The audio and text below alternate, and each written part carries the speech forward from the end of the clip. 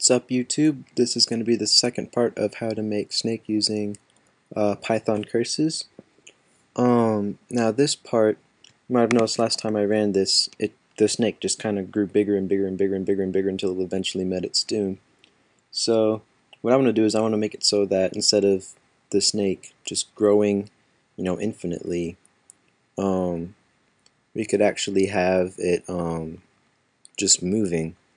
So what I want to do is I have this list called body, which for now is just the head, which is just a bunch of copies of the head, like 5 of them.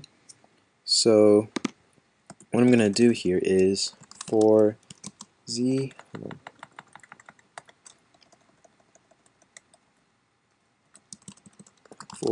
in range, and I'm going to start with length of the body -1, and then I'm going to go, I don't want to include 0 because that'll come into play later, and I want to decrease by 1 each time. So then body of z equals body of z -1. So basically I'm taking everything in our body list and I'm going to shift it over, and these are going to be all the coordinates that are in the body. And then what I want to do is how about I call it dead cell equals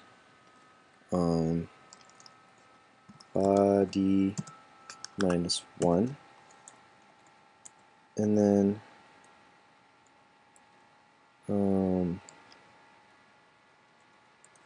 what I'm going to do here is if dead cell not in body screen.add ch dead cell 0 dead cell 1 and a space. Now the reason I have this is we're going to want this snake to grow, so we don't always want this to be the case. So I'll show you how that comes into play later on when we add food. So and then I want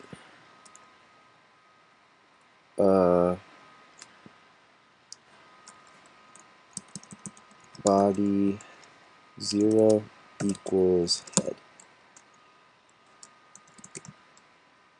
Yeah.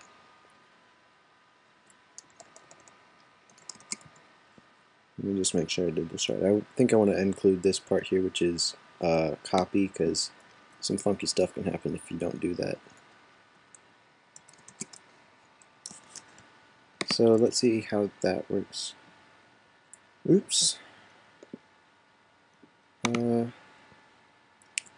Let's do dead cell equals body -1. Oops. Copy. No, I gotta close on it. There we go. And now we have a snake that is moving nicely and not infinitely growing, which is awesome. Oh, I also might want to move this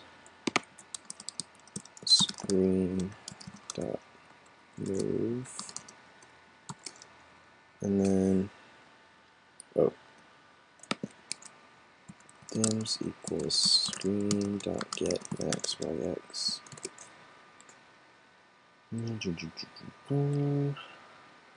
Screen dot move dims 0 -1 dims 1 -1. Now in reality I wish I could use curses.set equals 0, but my terminal doesn't support that. So yeah, I'm just going to have to deal with the little rectangle right there. So now, let's see. Oh, now the fun part. I'm going to make it so that the user can change direction if he or she pleases. So, right here,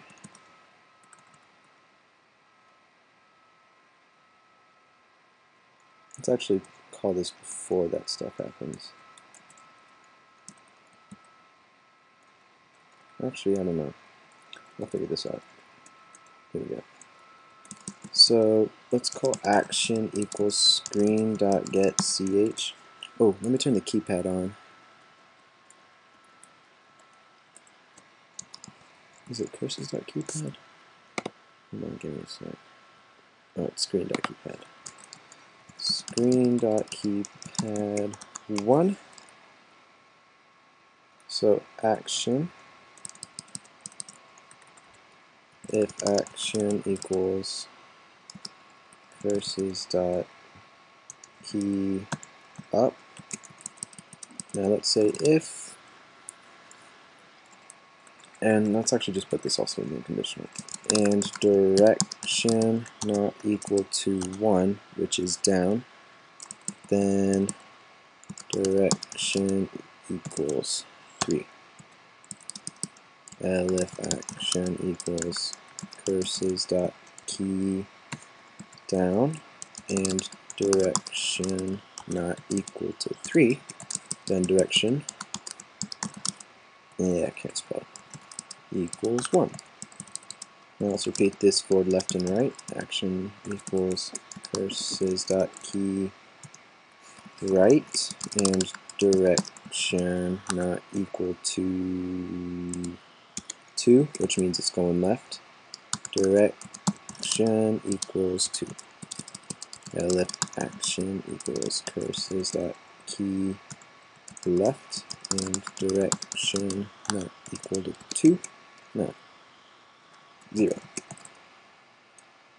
Oh wait, I don't know why I did that. Bad. Okay, direction equals 2. Let's see how that breaks. I can't spell.